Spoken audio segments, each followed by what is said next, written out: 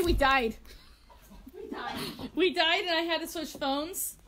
I don't know why. Okay, so I was saying, see if everybody joins. Okay, so we got the Angora join. Somebody gave us a scale review thing. A gram scale. They talked to their crack dealer. They talked to the crack dealer or something. Friends. Okay, so in our there phone, are people out there who have friends that are into that world. Okay. We just don't have those friends right so now. We there's more on the table. It's like hiding. Okay, so I was saying, before I was so rudely interrupted by the phone, this fiber has 50% guard hair and 50% underwool, but it has a really long guard hair. I need you to, please. Thank you. Basis. Could you keep that poodle off that chair again? Yep. Okay. Over and over and over again, because that's how I spark joy today. So this is a really long guard hair. You can see how long it is. This is correct French, but it's soft, and it will spin out balanced. What do I do with my yarn? Okay. So I put these two yarns together for a talk that I did for a judges conference, and this is really cool to me. I think it's really cool. Like, I may never be able to sell the ugly yarn now. Okay, so this is Hairy French spun. Okay. This is Harry's French spun. Sorry, guys. Well, we check everything when we do this. And then this is correct French spun. You can see there's a halo. When we talk about halo and spinning, you'll hear halo a lot. Halo is actually legitimately a light layer. This is hair. This is halo. Hair, halo, hair, halo. So when we pick Angora coats, if you see and you see somebody like that, well, this is really good French. That's not really good French. Okay, this is correct French. It still has a halo. You can see it. It'll pop you can feel more it, as it gets worked with. It will the halo will grow and grow and grow, but it's not a hair type. Is what I think we should just use this French. You think so? Yeah. You sure? What about this French? This is nice. No, this is French. Okay. We're gonna give them the correct French. Neither Danielle or I are that fond of French. I don't want to spin this wool. But it will spin as correct French. Clearly we did a really bad job screwing it. Because it got a blue ribbon and was like on the best of show table. It was. Because it was a whole fleece. All Angora will have some halo. English Angora will have the least amount of halo because it has the finest diameter guard hair. Satin Angora should actually have a finer halo. And then Giant, and then finally French will have the most halo. So when you are picking Angora for a project, if you want a lot of halo, because you really want that fuzzy look, you're going to want to go with a French or a Giant, most likely a French. And then it kind of goes from there. You need to count your cards out. I did count my cards out. I just haven't labeled them. Why is the Satin Angora back? There was still one there. One over there. It is one of the hallmarks, but there's, like I say, there's a big difference between hairy and halo. There's other, and you'll get halo, like, a lot of times, I keep French around when we do our roving runs. We a lot of times will add some of the older French that might have an unbalanced coat because of where they're at in the cycle to our roving, because it gives our roving more halo. But we also balance that with an English so that we have proper undercoat in. Well, and like this has really good undercoat. Right, but I'm saying when we make our mill runs. Right. We might have rabbits that have coats that are off, so we have one that doesn't have as much undercoat as it should. And it goes into the mill run with like I'm saying, English, so that there is the undercoat to carry that hair through and balance it instead of it being just straight hair. I very rarely spin French alone. Like I do, I actually am spinning some now that I really like. But it's one doe. I have one doe in my barn that I love her coat. And I can pull her coat anytime, shear her, and spin it, and she has such a perfectly balanced coat. And her crimp structure is so good. French Angoras, a lot of people will also say that they are a plucking breed. We do not pluck any of our rabbits because it is too hard to time your plucking, and while plucking in and of itself is not cruel, it is very easy to do it incorrectly. So you kind of have... And inevitably they'd molt like this week, and we don't have time this week to pluck a rabbit. Right, so then either it goes all over your cage. Or inside of the rabbit. Right, or it felts. On the rabbit. None of which are ideal.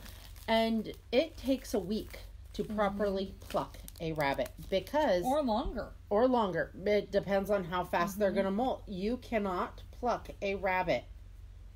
You should never pluck a rabbit bald.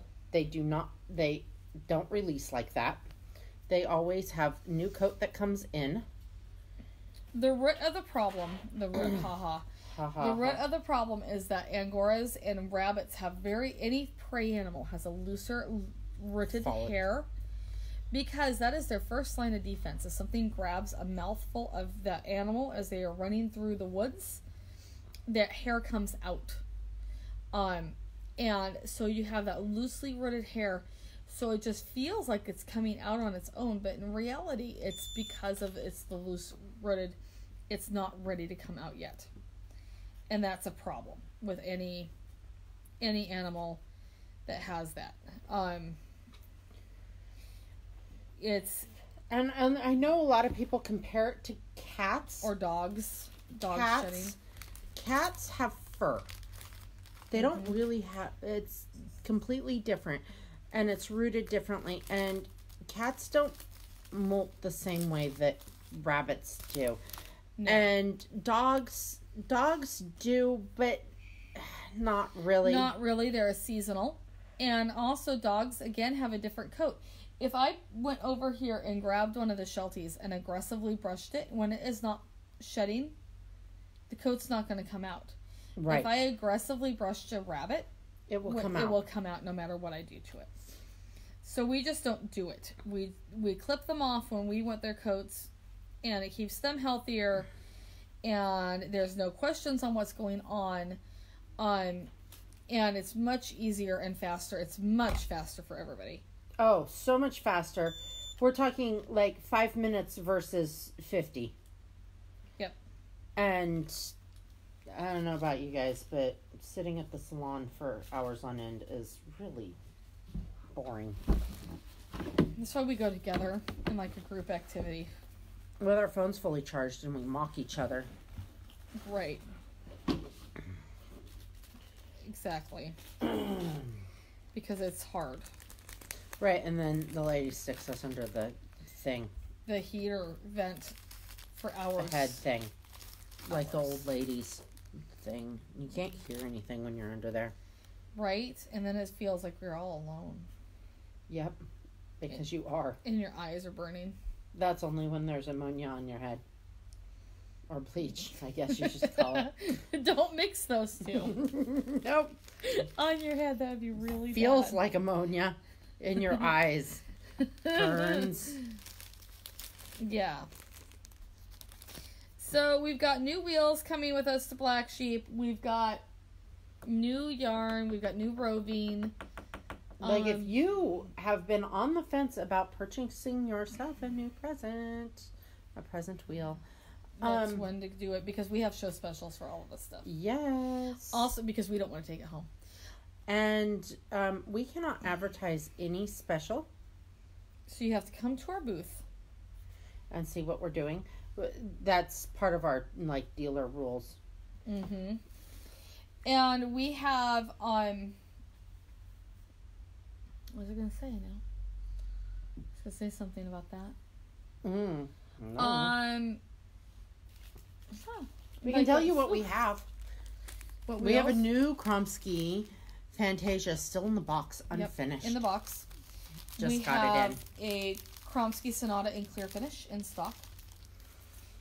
We have a Kromsky Symphony. Nobody better buy my Symphony. Somebody come buy the Symphony.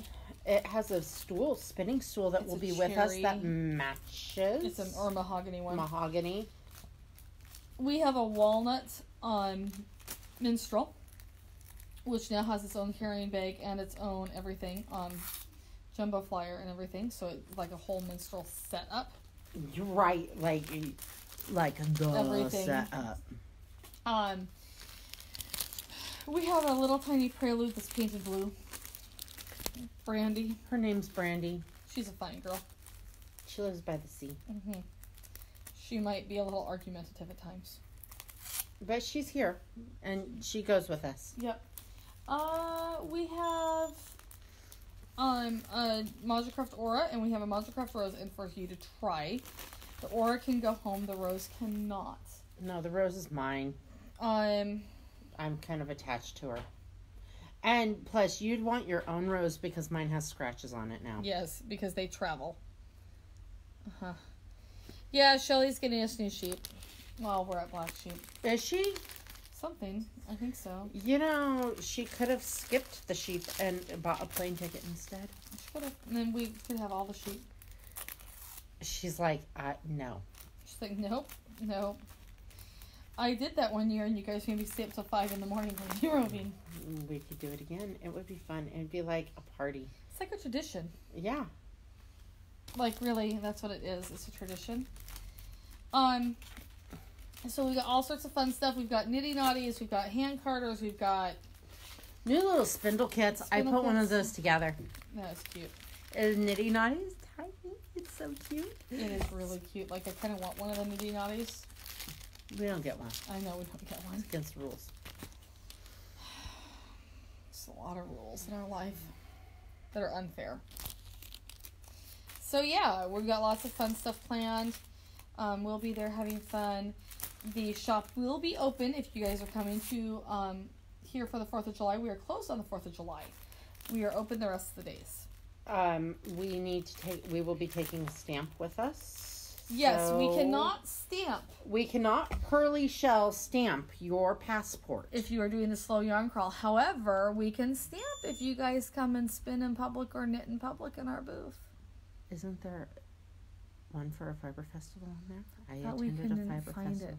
it. I don't know. We're going to look. We're going to relook. We're going to relook. But because we will, yeah. Because we'll stamp your We have things. a 16-inch Presto loom now too, Shelly. It's really cool. It's not put together. No. We didn't do that one. It's heavy. And the looms will be warped for people to use. Yes. So come by and weave badly with us. Yep. Or weave goodly. Right. You know, if you have like weaving tips and you like, because you took a class. Or you sought knowledge. Because we have done neither. Okay, there was a little YouTube bought books and some YouTube knowledge sought. We did the knowledge seeking. Yeah, and we watched all the Kromsky videos. They have really good ones. We made things, they didn't fall apart. Nope. I mean, I think that's winning overall. I mean, overall, I think weaving takes just more practice than we've put into it. What do you think?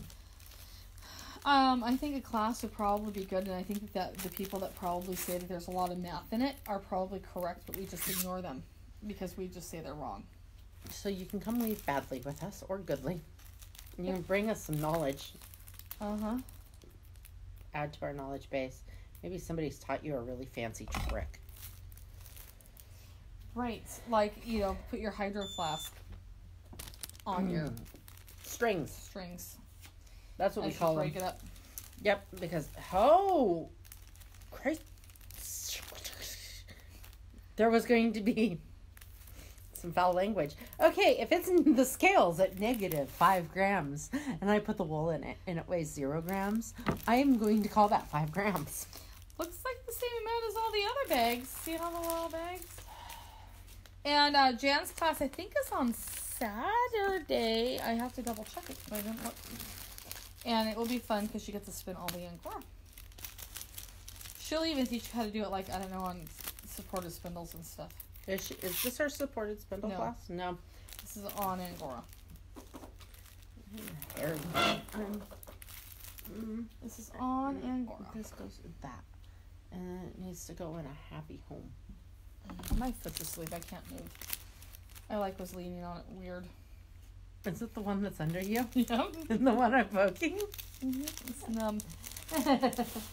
It's like numb. How many are we short? 3? Yes. And then this looks like French. Well, let's look at it and figure out what it was. Or is this that German? I don't know. I can't. It has guard hair. Okay, some of these breeds are a lot alike. It's not German. There's color to it. Oops, did I say that out loud? This is French. Okay. We don't have any Germans either. I used to have them. Mine all matted, except for one at 91 days. Did you know that Angoras were one of the concentration camps projects of in Germany? Mm-hmm.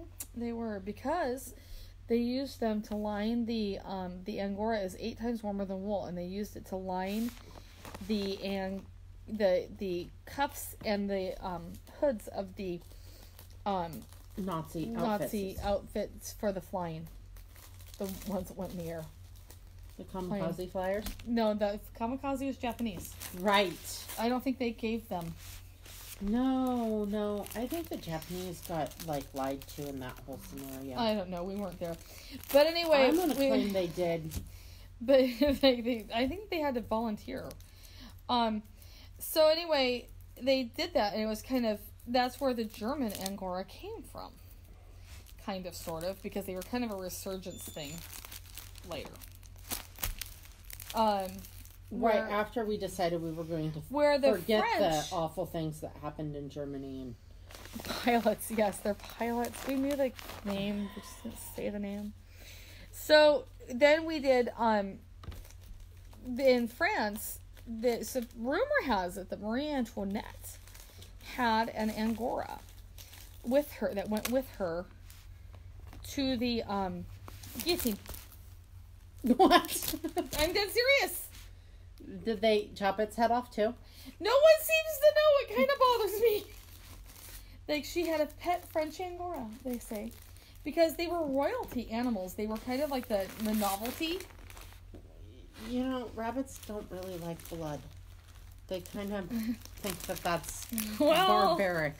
Maybe it was an English and it was dumb enough to do that. I don't know. But it was a French Angora, or the type of French Angora. And that's rumor has it. I found 3 sources that said that too, which is really weird. I'm adding more because it felt wrong. That there would be that many sources of it. Okay. That's all of those tags. We just did all 4 breeds. And in English Angoras, in England, it was a penalty by death to smuggle them out of the country. Or to have them if you were not royalty. Which is kind of cool. They were all owned by the crown, just like the sheep were. I know, I don't know where those 2 bags came from, and we used up all the tags. I think we made 2 extras. Right on them. Well, then we'll have too many satin Angoras. And we'll be like, where are these 2 extra bags of satin Angora came from? We will not throw them at people. Or if you buy a spinning wheel. What, you're just giving away. Buy a spinning wheel. Buy a spinning wheel, you get some Angora. We can arrange that. Good. Especially now that we have 2 extra bags. We have a lot of Angora. So it's kind of cool. Angoras have a really long history. They're one of the oldest breed types of rabbits. Everything else was just a rabbit. Right, pretty much. It was Angoras, lops, and rabbits. Is basically what it was. And hares. Which the Belgian hares didn't even come around till Right, and no, I'm not saying Belgian hair. I'm saying hares, actual hares. Yeah, it's kind of interesting how old they are. Yeah. Then there was... Then the Rex. Right. Then they developed Rex, which are also you could spin that. It's crimpy. It is. It's like a half-inch long. It would spin like cashmere. It would.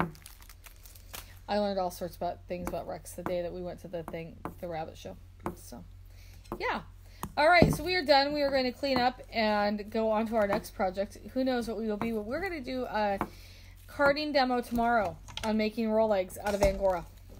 Because that sounds like fun. It does. So stay tuned for that, and we will be back then. Bye, guys.